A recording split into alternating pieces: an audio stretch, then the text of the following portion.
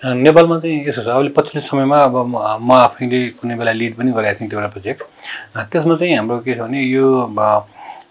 LGBTIQ+ भनेर यो कम्युनिटीलाई चाहिँ जस्तो नेपालमा आउने पर्यटकहरू चाहिँ नि अब पर्यटक त विभिन्न खालका आउने भए होइन त्यसमध्ये चाहिँ यो कम्युनिटीको पनि कतिपय पर्यटकहरू आइरहेको देखिन्थ्यो त्यो पर्यटकहरूले चाहिँ ठ्याक्कै अब नेपालमा त्यो कम्युनिटीको LGBTIQ+ कम्युनिटीको चाहिँ नि ट्रेकिङ गाइड्सहरू अब इन्डाइरेक्टली भनेको देखिन्थ्यो तर कसो नि प्रत्यक्ष रूपमा भनेको चाहिँ अलिकति नदेखिरहेको अवस्था थियो त्यसले गर्दाखेरिमा चाहिँ अनि फेरि अब हामीले चाहिँ नि तपाईँको जस्तै कतिपय लग्जरी रिजोर्ट्सहरूतिर होइन अनि फेरि यसो स्टडी गर्दाखेरिमा पनि यो कम्युनिटीमा चाहिँ नि अलिकति सबभन्दा धेरै खर्च गर्ने सक्ने टुरिस्टहरू पनि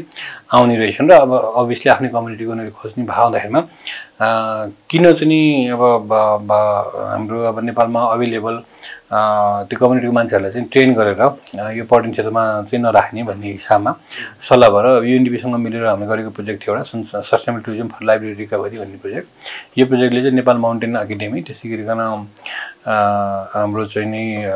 ब्लू डायमन्ड सोसाइटीसँग मिलेर हामीले नेपालभरिमा अवेलेबल त्यो कम्युनिटीको मान्छेहरूलाई हामीले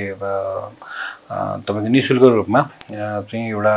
ट्रेकिङ गाइडको एउटा तालिम दिएका छौँ 25 जना जति सहभागी हुनु भएको थियो 25 जना जतिले चाहिँ अहिले नेपालमा अथोराइज्ड तपाईको चाहिँ यो पिङ्क टुरिज्म भनौँ अथवा LGBTIQ+ कम्युनिटीको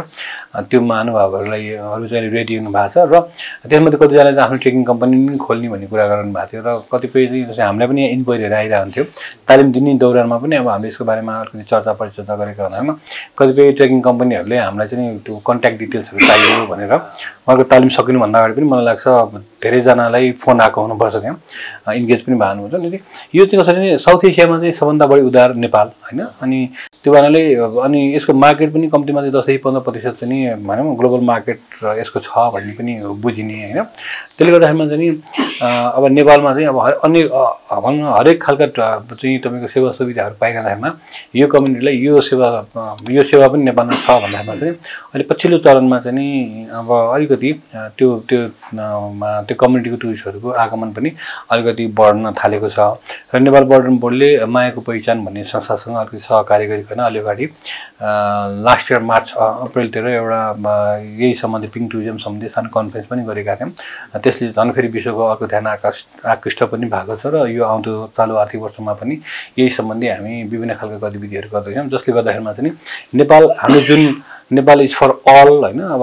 all people every as होइन अब एभ्री टाइप भनेर जुन भनिरहेको थियो यसलाई चाहिँ अब अहिले साँच्चैकै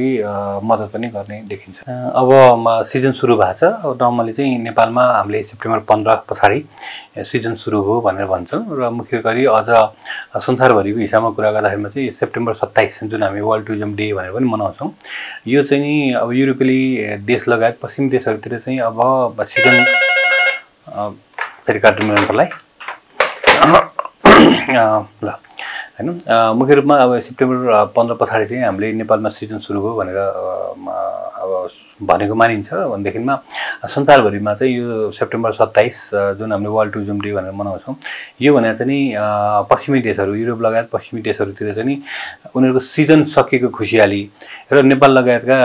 यो यताको भागमा चाहिँ नि अब सिजन सुरु भयो भनेर सेलिब्रेसन गर्ने एउटा माहौल हो त्यो हिसाबमा चाहिँ नि अब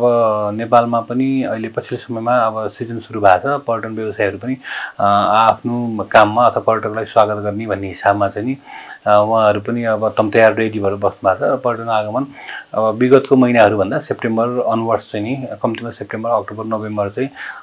अलि धेरै सबभन्दा धेरै पर्यटक आउने महिना भएको हुँदैन त्यही हिसाबका तयारीहरू भइरहेको देखिन्छ नेपाल आउने पर्यटकहरू चाहिँ अहिले पछिल्लो यो कोभिड पश्चात चाहिँ नि यो पर्यटन आगमनमा चाहिँ अलिकति परिवर्तन भएको छ मुख्य गरिकन अब हाम्रो कोभिडभन्दा अगाडि चाहिँ नि तपाईँको सबभन्दा धेरै भारतको त्यसै गरिकन चीनको त्यसै गरिकन अमेरिका बेलायत श्रीलङ्का हुँदै जान्थ्यो भनेदेखिमा र मार्केट सेयरकै कुरा गर्यो भने पनि भारतको भारतको 20% को हाराहारी, त्यसै गरिकन चीनको चाहिँ 15% को हाराहारी, अमेरिकाको 8%, त्यसै गरिकन हाम्रो बेलायतको चाहिँ 6%, श्रीलङ्काको 5-6% को हिसाबमा हुन्थ्यो। तर यो कोभिड पश्चात चाहिँ नि सबभन्दा धेरै भारतीय पर्यटकहरू विगतदेखि नै धेरै पनि आउने हो। उहाँ त्यताबाट आउने हवाई माध्यमबाट मात्रै आउने अझ भारतीय पर्यटकहरूको सङ्ख्या चाहिँ नि करिब 59% सम्म पनि पुगेको थियो। र अहिले पछिल्लो यो हाम्रो 24 को पहिलो 8 महिना हेर्दाखेरिमा चाहिँ नि उहाँ भारतबाट आउने पर्यटकहरूको सङ्ख्या चाहिँ 30 देखि 35% को हाराहारीमा रहेको छ। अनि त्यसपछि अमेरिकी बजार चाहिँ नि पहिलाको 8% वाला बजार चाहिँ नि अहिले बढेर 10% भएको छ भन्दाखेरिमा चिनिया बजार चाहिँ नि हाम्रो 15% हुनुपर्ने त्यसको चाहिँ नि घटेर 8% मात्रै भएको देखिन्छ। त्यसपछि बेलायती बजार आफ्नै स्थानमा देखिन्छ, त्यो 6-7%,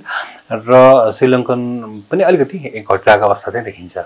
समष्टिगत रूपमा हेर्दाखेरिमा चाहिँ नेपाल आउने पर्यटकहरूलाई हामीले 4 क्याटेगोरीमा विभाजन गरेका हुन्छौँ। एउटा चाहिँ नि सबभन्दा धेरै 63% भनौँ न, अब 60 देखि 65% को हाराहारी चाहिँ नि होलिडे एन्ड लिजर भनेर छ। त्यसै गरिकन यो ट्रेकिङ होलिडे एन्ड लिजर भनेर छ, घुम्नको लागि अब फ्री टाइम यसो बिताउनको लागि भनेर चाहिँ नि 60 देखि 65% को हाराहारीमा त्यो हुन्छ। त्यसै गरिकन 10 देखि 15% चाहिँ नि ट्रेकिङको लागि आउनु भएको देखिन्छ। त्यसै गरिकन यो पिलग्रिमेज भनेर धर्मकर्ममा जाने पर्यटकहरू पनि सब्सटेन्सियल आउनुहुन्छ, उहाँहरू चाहिँ 8 देखि 10% छ भन्दैमा, बाँकी चाहिँ अन्य कामको लागि भनेर नेपालमा आइरहेको देखिन्छ। मुख्य रूपमा चाहिँ हाम्रो अघिल्लो सिओको कार्यकाल माघको मध्यतिर सके पछाडि चाहिँ नि पर्यटन बोर्डमा नेतृत्वको अभाव भइरहेको थियो र हालसालै 2 हप्ता जस्तो अगाडि चाहिँ नयाँ नेतृत्व अहिले पर्यटन बोर्डमा आएको छ यो महिनाको सुरुवाततिर। त्यस पछाडि अब अभियसली अब हाम्रो चाहिँ नयाँ नेतृत्व आएपछि त्यही हिसाबमा नयाँ ऊर्जा लगायत अब नयाँ जोस जाँगर र नयाँ आइडियाजको साथ चाहिँ नि अहिले नयाँ नेतृत्वले काम गर्न थालिसकेको छ। र अहिले हामी हाम्रो बजेटलाई पुनर्लेखन गर्ने र अलिकति अब नेपाल सरकारले यहाँलाई थाहा छ यो साल यो आर्थिक वर्ष चाहिँ नि कम्तीमा 16 लाख पर्यटक भित्र नि भनेर घोषणा गरेको छ चालु आर्थिक वर्षको बजेटमा। त्यसलाई चाहिँ के कस्ता गतिविधिहरू गर्दाखेरिमा अथवा के कस्ता रणनीतिक बजारीकरण गर्दाखेरिमा 16 लाख पुर्याउन सकिन्छ, त्यो हिसाबमा चाहिँ नि अहिले नयाँ नेतृत्व लगायत अब हामी सम्पूर्ण टिमले चाहिँ काम गरिरहेको अवस्था छ। अब यो कहिले जहिले पनि कस्तो भइरहेछ भने नेपाल आउने पर्यटकहरूको चाहिँ सङ्ख्याको कुरा गर्ने कि क्वालिटीको कुरा गर्ने भनेर हुन्छ नि, गुणात्मक पर्यटक चाहियो हो कि हामीलाई सङ्ख्यात्मक भन्ने खालकोमा जहिले पनि यो बहस चलिरहेको छ। यो सुरुवातदेखि नै हो। अब हामीले सन् 1998 मा पनि तपाईँको चाहिँ नि भिजिट नेपाल इयर नेपालमा पहिलोचोटि मनाउँदाखेरिमा पनि त्यो बेला कम्तीमा 5 लाख भनेर हामीले त्यो बेला नि सङ्ख्याको कुरा गरेका थियौँ। त्यसै गरिकन अब यो नेपाल भ्रमण वर्ष 2011 भनेर मनाउँदाखेरिमा पनि त्यसमा पनि हामीले चाहिँ कम्तीमा पर्यटकको सङ्ख्या 10 लाख पुर्याउने भन्ने हिसाबमा हामीले काम कारबाहीहरू गतिविधिहरू गरेका थियौँ। त्यसै गरिकन अब भिजिट नेपाल 2020 भनेर मनाइरहँदाखेरिमा त्यो बेलामा पनि हामीले कम्तीमा 20 लाख पर्यटकका कुराहरू गरिरहेका थियौँ। कि कुनै न कुनै हिसाबबाट चाहिँ नि अब हामीले मुख्य रूपमा सङ्ख्या चाहिएको छ अथवा सर्टेन टार्गेटहरू राख्ने गरिएकै छ। अब नेपालमा मात्रै बाहिरतिर पनि सर्टेन भनौँ 1 मिलियन टुरिस्ट अथवा 10 मिलियन टुरिस्ट भनौँ यस्तो खालको सङ्ख्यात्मक कुरा गर्ने चलन चाहिँ छ नै। तर यति भइरहँदाखेरिमा पनि फेरि अब हामीले चाहिँ सङ्ख्या मात्रै बढाउन खोजिरहेको होइन, हामीले चाहिँ अब गुणात्मक पर्यटकहरू पनि आउन् भन्ने हुने नै भयो। फेरि अब नेपाल एज अ डेस्टिनेसन कुरा गर्दाखेरि त हाम्रो पूर्वको कञ्चनजङ्घादेखि लिएर पश्चिमको चाहिँ नि अपी साइपालसम्म हाम्रो उत्तिकै महत्त्वपूर्ण सम्पदाहरू छन् र उत्तिकै तपाईँको पर्यटकहरूलाई आकर्षण गर्ने हाम्रा यी पर्यटकीय सम्पदाहरू हुन् भनेपछि हामीले उत्तिकै सबै चिजलाई चाहिँ प्रमोट गर्नुपर्छ भन्ने नै हो। त्यो कारणले आएको पर्यटकहरू चाहिँ सीमित ठाउँमा मात्रै होइन सकेसम्म पूर्वदेखि पश्चिमसम्म जाउन् भन्ने राज्यको नीति नै हुन्छ, उद्देश्य नै हुन्छ। त्यो कारणले सङ्ख्यात्मक हिसाबमा त्यो लाइनमा सबैतिर पर्यटकहरू पुर्याउनको लागि पनि सङ्ख्याको कुरा गरिन्छ। यति भनिरहँदाखेरिमा चाहिँ कस्तो भने फेरि क्वालिटी पर्यटक चाहिँदैन भन्ने होइन। पछिल्लो समयमा यहाँले हेर्नुभयो भने काठमाडौँ उपत्यका वरिपरि नै 20-22वटा भन्दा बढी 5 स्टार होटलहरू बनिसकेका छन् र पछिल्लो यो कोभिड काल पछाडि अहिले हेऱ्यो भनेदेखिमा चाहिँ नि अहिले धेरै जसो इन्टरनेसनल राम्रो खालका लग्जरी ब्रान्डहरू अथवा चेन होटल्सहरू आइरहेका छन् होइन। भनेपछि त्यो क्वालिटी टुरिज्मको पनि मार्केट चाहिँ झन् सशक्त रूपमा अगाडि बढिरहेको छ भन्ने पनि यसले बताउँछ। नभए तपाईँको यो प्रिमियम ब्रान्डहरू नेपालमा सायदै आउँथ्यो होला। त्यसै गरिकन अब तपाईँको चाहिँ मुस्ताङको रिसोर्ट अब सिन्तामणी भनेर सुनिरहनु भएको छ, त्यो अब नेपालको अहिलेसम्मको मध्येमा भन्छ नि पर नाइट एक्सपेन्डिचर हिसाबमा राम्रै पैसा चार्ज गर्ने रिसोर्ट हो। त्यो पनि राम्रो अकुपेन्सीमा चलिरहेको भनेर आइरहेको छ। भनेपछि अब काठमाडौँ उपत्यका त्यसै गरिकन पोखरामा पनि लग्जरी होटल्सहरू, त्यसै गरिकन इभन ट्रेकिङ एरियाको मुस्ताङ जस्तो ठाउँमा, त्यसै गरी चितवनमा पनि लग्जरी होटलहरू लग्जरी ब्रान्ड्सहरू चाहिँ आउँदाखेरिमा त्यसबाहेक अन्य क्षेत्रहरूमा पनि आइरहँदाखेरिमा चाहिँ लग्जरी टुरिस्ट पनि हामीले ल्याउन सक्ने हाम्रो हैसियत भयो हैन र लग्जरी टुरिस्टहरू पनि एक किसिमको नेपालमा आइरहेको चाहिँ देखिन्छ। त्यो भनाले अब क्वान्टिटी त हामी ल्याउने नै भएन, त्यसपछि क्वालिटी टुरिस्टहरूलाई पनि अट्र्याक्सन गर्नको लागि विभिन्न खालका अब यो विभिन्न लग्जरी ब्रान्ड्सहरू लगायत नेपाल पर्यटन बोर्डले पनि विभिन्न लग्जरी ट्राभल मार्केट्सहरूमा चाहिँ अथवा चाहिँ त्यहाँको स्रोत बजारहरूमा हाम्रो आफ्नै हिसाबको बजारीकरण गरिकन अलिकति बढी प्रचार प्रसार प्रवर्धनको कामहरू गरिरहेको छ। जस्तै अब नेपाल पर्यटन बोर्डले चाहिँ निजी क्षेत्रहरूको लाइभ समेत सहभागिता गराइकन हामीले संसारका मेजर डेस्टिनेसनका मेजर ट्राभल फेयरहरूमा हामीले सहभागिता जनाएकै हो हैन। यो चाहिँ अब यो सुरुवातदेखि नै निरन्तरता यसले पाइरहेको थियो, तर विगत सालमा चाहिँ हामीले कतिपय फेयरहरू चाहिँ हामी जान सकेनौँ, हामीले मिस गऱ्यौँ। अब त्यसमा चाहिँ मुख्य रूपमा हाम्रो अब अलिकति कानुनी प्रावधान ले गर्दाखेरि अलिकति अडचन आएको थियो। हामीले चाहिँ अब यो विदेशमा कार्यक्रम कार्यान्वयन गर्नको लागि सार्वजनिक खरिद ऐनमा भएको व्यवस्था अनुसारको हामीले तयारी गरिकन कार्यविधि बनाएर हामीले सम्बन्धित निकायमा त्यसलाई पेश गरेका थियौँ, मुख्य रूपमा पिपिएमओमा हैन, सार्वजनिक खरिद अनुगमन कार्यालयमा। र त्यहाँ पेश गरेको चिज चाहिँ समयमा हामीलाई नआइदिँदाखेरिमा उताबाट स्वीकृत अथवा अस्वीकृत हुन्छ नि, त्यताको रेस्पोन्स नआइदिँदाखेरिमा चाहिँ यो अघिल्लो आर्थिक वर्षमा हामीले चाहिँ अलिकति केही कार्यक्रमहरू गर्न सकेनौँ हैन। अनि पछि यो फागुन चैततिर आएपछि चाहिँ हामीले नेपाल सरकारका अन्य निकायहरू मुख्य रूपमा परराष्ट्र मन्त्रालय लगायतहरूले अन्तर्राष्ट्रिय कार्यक्रमहरू सञ्चालन गरेका कार्यविधिहरूलाई रिफरेन्स मानिकन एउटा मध्यम एउटा बाटो निकालेर केही कार्यक्रमहरू गऱ्यौँ। तर मुख्य कार्यक्रम जुन गर्नको लागि हाम्रो सार्वजनिक खरिद अनुगमन कार्यालयबाट जुन कार्यविधि पास स्वीकृत भएर आउनुपर्ने, त्यसको लागि हामी फेरि अहिले त्यहाँ छलफल भएर त्यो चाहिँ अन्तिम चरणमा पुगेको छ। त्यो भनेर अब यो साल चाहिँ हामी धेरैभन्दा धेरै अन्तर्राष्ट्रिय पर्यटन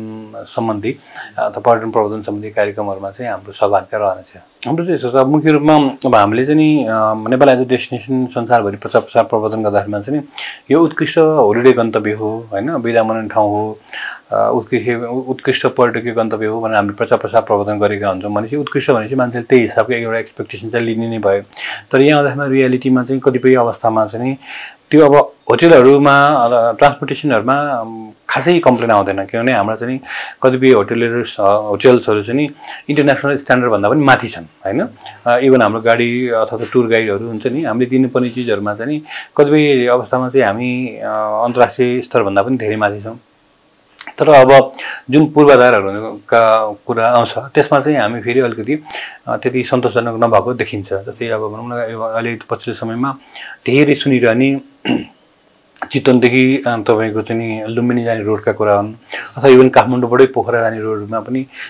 चाहिने भन्दा बढी समय लागेको भन्ने खालको कुराहरू आइरहन्छ। त्यसले गर्दाखेरिमा चाहिँ अब हामीले चाहिँ सुरुवातमा भन्दाखेरिमा काठमाडौँ पोखरा 7 घण्टामा पुगिन्छ अथवा 6 घण्टामा पुगिन्छ भनिरहँदाखेरिमा अहिले 12-13 घण्टासम्म लागेको भन्ने खालको न्युजहरू आइरहन्छ। त्यसै चितवनबाट पोखरा जाने पनि त्यसै गाह्रो भइरहेको भन्ने चाहिँ यसले चाहिँ कतिपय पर्यटकहरूलाई चाहिँ अब इभन टुर अपरेटरलाई पनि भनौँ न भनेको टाइममा गन्तव्यसम्म अनि अर्को गन्तव्यसम्म नपुग्दाखेरिमा चाहिँ गेस्टबाट कम्प्लेन आउने अथवा पर्यटकहरूको पनि एक्सपिरियन्स त्यति नराम्रो भइरहेको अवस्था चाहिँ छ। त्यो कारणले अहिले अब पर्यटन बोर्डले पर्यटन मन्त्रालय मार्फत सम्बन्धित निकायहरूमा कम्तीमा पनि यो पर्यटन क्षेत्र अथवा भनौँ न अब पर्यटकहरू जाने मुख्य रोडहरूलाई चाहिँ अलिकति प्राथमिकीकरण गरिकन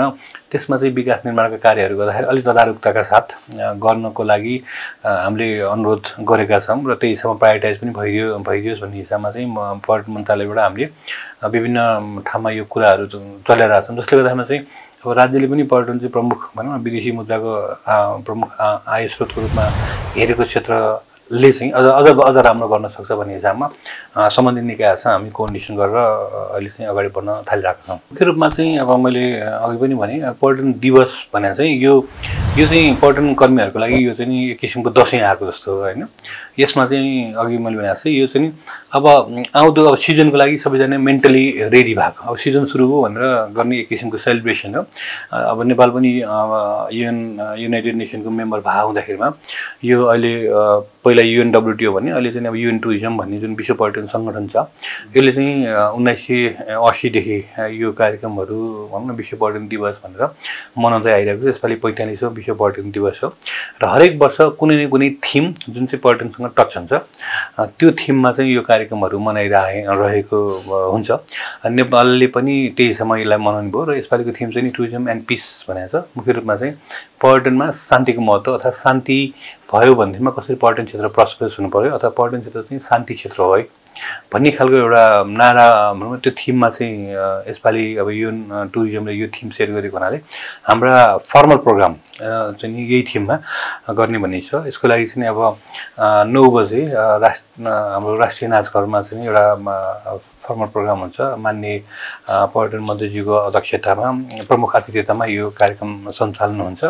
र त्यसमा चाहिँ यो टुरिज्म एन्ड पिसको बारेमा एउटा किनोट एउटा स्पिच हुन्छ कुनै एउटा विज्ञबाट गर्ने भन्ने कार्यक्रमहरू छ। त्यसैमा अब हामीले चाहिँ सन् 2013 देखि चाहिँ यो भिलेज प्रमोसन टुरिज्म फोरम भन्ने छ। यसले चाहिँ तपाईको अब उत्कृष्ट 3 ग्रामीण गन्तव्यहरू अथवा सम्भावित 3 ग्रामीण पर्यटकीय गन्तव्यहरू चाहिँ उसले अब विभिन्न रिसर्च गरेर हैन त्यो ठाउँको फिल्ड भिजिटहरू गरेर छानेको हुन्छ। त्यो 3 वटा गाउँलाई चाहिँ यसपालि हामीले विगतमा जस्तै यसपालि पनि हामीले त्यो मेन फोरमबाट त्यसको घोषणा गर्नेछौँ भनेदेखिमा पर्यटन मन्त्रालयबाट चाहिँ अब त्यही कार्यक्रममा सबभन्दा धेरै पर्यटक लिएर संस्था त्यसैगरी सबभन्दा धेरै विदेशी मुद्रा आर्जन गर्ने travel company trekking company hotel company लगायतहरूलाई चाहिँ अवार्ड दिने कार्यक्रम छ। यो चाहिँ हाम्रो मेन फर्मल प्रोग्राम हो भनेदेखिमा यही पर्यटन दिवस मनाउनको लागि अथवा यो माहौल बनाउनको लागि चाहिँ अस्ति शनिबार भर्खर पनि सोटो नेपाल भन्नेले बुढानीकण्ठ वरिपरि एउटा 200-250 भन्दा बढी पर्यटन व्यवसायी र स्थानीयहरूको सहभागितामा एउटा हाइकिङ कार्यक्रमहरू गरिसकेको छ। होटल एसोसिएसनले विभिन्न उसका मेम्बर होटल्सहरुमा चाहिँ यो समयमा केही छुटको व्यवस्था गरेको छ। अर्को होटल व्यवसायी महासंघले उसका 77 वटा जिल्ला च्याप्टरहरू मार्फत चाहिँ विभिन्न सम्पदाको सरसफाई तथा रेस्टुरेन्टहरुमा केही अन्य सेवा सुविधाहरू थप गरिदिएको छ भनेदेखिमा यो अन्य संघ संस्थाहरूले पनि अब जस्तै अब यो काठमाडौँमा यो त्रिभुवन अन्तर्राष्ट्रिय विमानस्थलमा चाहिँ अब पहिलो फ्लाइटबाट आउने पर्यटकहरूलाई स्वागत गर्ने त्यसै गरिकन पोखरा अनि भैरवा चितवन सिमरा लगायतका क्षेत्रहरूमा पनि हवाई माध्यमबाट पहिलो फ्लाइटबाट आउने पर्यटकहरूलाई स्वागत गर्ने भन्ने कार्यक्रम छ। होटल संघ नेपालले एउटा एक्स्ट्रा कार्यक्रम चाहिँ यो नेपाल हस्पिटालिटी कन्क्लेभ भनेर 26 र 27 सेप्टेम्बरमा आयोजना गरिरहेछ भनेदेखिमा 1 महिनाभरि चाहिँ उसले हेरिटेज फुड प्रमोसन भनेर नेपाली हेरिटेज खाना सम्बन्धी प्रवर्धनको काम पनि गरेको छ जसमा 15% उसले छुट पनि दिने भनेर भनेको छ भनेदेखिमा trekking agencies association of Nepal ट्रानले चाहिँ यो नेशनल ट्रेकिङ ट्रेल स्ट्र्याटेजी भनेर एउटा बनाएको छ। 10 वर्ष एउटा ट्रेकिङ सम्बन्धी एउटा स्ट्र्याटेजी बनाएको छ। त्यसको लागि चाहिँ एउटा शेयरिङ वर्कसप गर्ने भनेर भनिरहेको छ भनेदेखिमा नाराले पनि विभिन्न खोलाहरूमा चाहिँ राफ्टिङको कार्यक्रमहरूको आयोजना गर्दैछ। त्यसैगरी टुरिस्ट गाइड एसोसिएसनले मेजर सम्पदाहरूमा चाहिँ टुर भनौँ न फ्रीमा चाहिँ तपाईको टुर पर्यटकहरूलाई गाइडको सेवाहरू दिने भनेको छ। यसरी नै अब भनौँ न प्रमुख संस्थाहरूले विभिन्न स्किमहरू राखेर कार्यक्रमहरू गरिरहेका छन् भने 27 सेप्टेम्बरको दिनमा राष्ट्रिय संस्था जस्तै पर्यटन मन्त्रालय पर्यटन बोर्ड लगायत नेपाल एयरलाइन्स लगायत पर्यटनसँग सम्बन्धित संघ संस्थाहरूले चाहिँ दीपावली गर्ने भन्ने कार्यक्रम पनि रहेको छ। अहिले पछिल्लो समयमा चाहिँ तपाईको छ एक्सट्रिम एडभेन्चर भनेर हैन मान्छेहरु जस्तै कोही एक्सट्रिम एडभेन्चर भनिकन जस्तै तपाईको अब हुन त नेपालमा पनि सुरु भइसकेको छ। जस्तै हवाई जहाजबाट हाम फाल्ने हैन अथवा चाहिँ अब हैन अब स्काई डाइभिङ भन्छ हेलिकप्टरबाट अथवा हवाई जहाजबाट पनि हाम फाल्ने खालका त्यो डोरी लगाएर हैन हाम फाल्ने खालको चाहिँ त्यो एउटा खालको कार्यक्रम पनि छ। नेपालमा त्यो पनि सुरुवात भइसकेको छ। अनि अब तपाईको चाहिँ आइसमा रेस गर्ने के कम्पिटिसन अब नेपालमा त कतिपय ठाउँहरुमा हुन्छ नि अलिकति त्यो भएको ठाउँमा छ भन्दैमा अनि अलि अगाडि धेरै भइरहेको तर त्यति अलिकति सेलेक्टिभ हो त्यो मार्केट चाहिँ तर एकदम महँगो खालको एक्टिभिटी हो यो हाम्रो चाहिँ ढोरपाटन एरियामा तपाईको नाउरहरुको शिकार गर्ने हैन हन्टिङ सम्बन्धी कार्यक्रम पनि अहिले पछिल्लो समयमा चाहिँ बिस्तारै पिकअप भइरहेको देखिन्छ। त्यसबाहेक चाहिँ तपाईको अब यो हाम्रो हेलिकप्टरमा के जस्तै अब काठमाडौँ पहिला एभरेस्ट बेस क्याम्प चाहिँ नि भनौँ न अब 10-12 दिन लगाएर पुगेर आउँथे भनेदेखिमा आजकल चाहिँ नि काठमाडौँमा आइसके पछाडि हेलिकप्टर लिएर बेस क्याम्पसम्म पुग्ने त्यहाँको टुर गरेर त्यसरी त्यहाँ एभरेस्ट रिजनमै कतै बसेर ब्रेकफास्ट खाइने हैन हिमालहरू हेर्दै त्यसपछि काठमाडौँ फर्किने एकसरी त्यो पनि एउटा चाहिँ त्यो एकदम अब अपर भनौँ टाइम कम छ पैसा टन्ने भएको टोलीहरूले त्यसरी पनि गर्न थालेका छन् कतिपयले काठमाडौँबाट ब्रेकफास्ट खाए त्यसपछि हेलिकप्टर लिएर हैन पोखरा लगायतको क्षेत्रहरूमा जाने त्यहाँको लग्जरी रिजोर्टमा बसेर लन्च खाने फेरि फर्किने खालको पनि आइरहेको छ हैन यसै खालका गतिविधिहरू छन् अब जस्तै अघि त्यसपछि अब एग्रो टुरिज्म भनेको अघि यहाँले जोड्नु भएकोमा चाहिँ हामीले चाहिँ कसो गर्न थालिरहेछौँ भन्दाखेरिमा अब पूर्वी क्षेत्रमा मुख्य रूपमा इलामकोमा अब टी टुरिज्म हैन अब चिया कसरी बनाउने चियाको त्यो सबै प्रोसेसिङ हेर्नेदेखि लिएरको काम छ भनेदेखिमा अर्को चाहिँ नि तपाईको नेपालमा आइसके पछाडि अब इभन रोपाइँ नै गर्नलाई भनेर पनि अहिले पर्यटकहरू आउन थालेका छन् जस्तै पोखरामा चाहिँ पोखरा टुरिज्म काउन्सिलले रोपाइँ महोत्सव भनेर उसले धेरै अगाडिदेखि सुरु गरिरहेको थियो त्यो गर्दाखेरि चाहिँ त्यसमा अब विभिन्न रोप्ने त काम भइहाल्यो तर जुन अब हामीले पहिला चाहिँ हाम्रो अब हैन बुढो हजुरबाहरूको पालाको जस्तै रोपाइँ जात्रा हैन त्यो अब चाहिँ त्यसमै फुटबल खेलाउने त्यसमै भलिबल खेलाउने त्यसमै कुदाकुद गर्ने खालको त्यस्तो एक्टिभिटिजहरूको लागि पनि नेपालमा आजकल पर्यटकहरू आउन थालेका छन् कतिले धान काट्नेको लागि पनि पर्यटकहरू चाहिँ त्यो धान काट्ने एक्सपिरियन्स लिउँ भनेर आउन थालेका छन् हैन धान चुट्ने एक्सपिरियन्स लिने